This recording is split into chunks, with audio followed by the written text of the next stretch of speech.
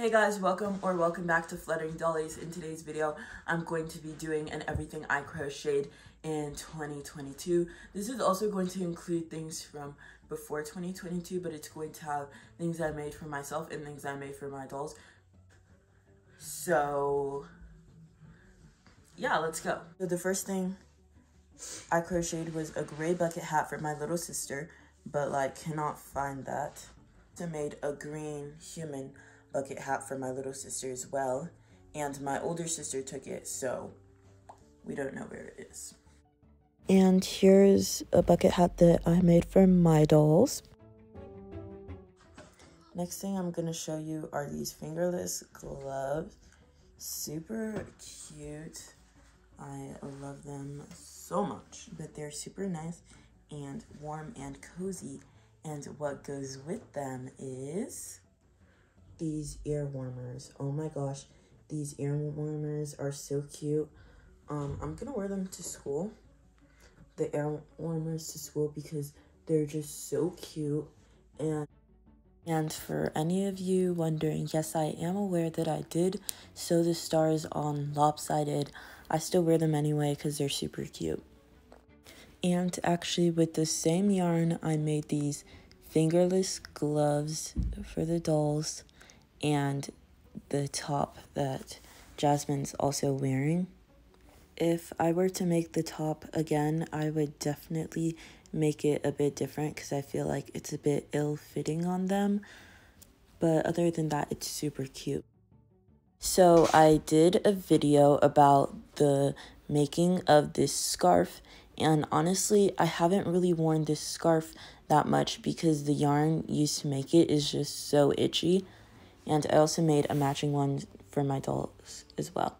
Next is this sleeveless sweater vest, I guess you could call it. And I was going to add buttons to it, but I haven't had the opportunity to do that yet. And I actually made it for my little sister. Let me know if you guys want to see me actually showing you how to make some of these crochet items for your dolls. One of my absolute favorites, this cardigan. I love this cardigan so much. And here's a random loose end in it. Anyways, I was gonna add buttons to it, but I haven't had the chance to. And in the back, actually, it's a split back. And I was actually making a video tutorial on it, but then my phone was like, yeah, I'm not gonna do it. No matter how many things I deleted on it, would not let me, and the video is gonna be 10 minutes. And I was super upset about it. And this bandana, I actually made way before. And how this cardigan came about was I actually thought of the idea for the cardigan. I'm like, that'd be a great video idea. And also I had a lot left of this yarn.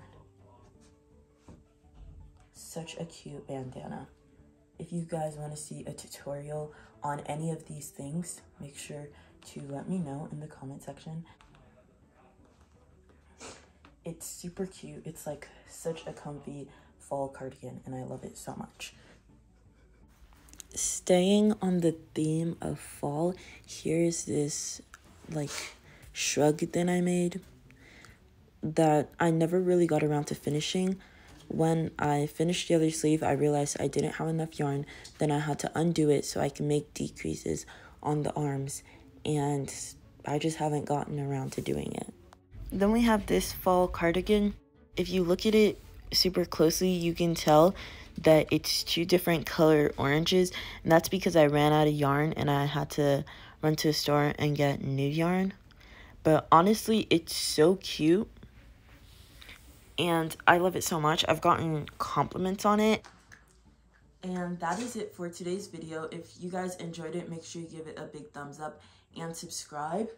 Let me know what your favorite thing that I made in this video was. And if you want to see something that I made for myself in doll size, make sure to let me know.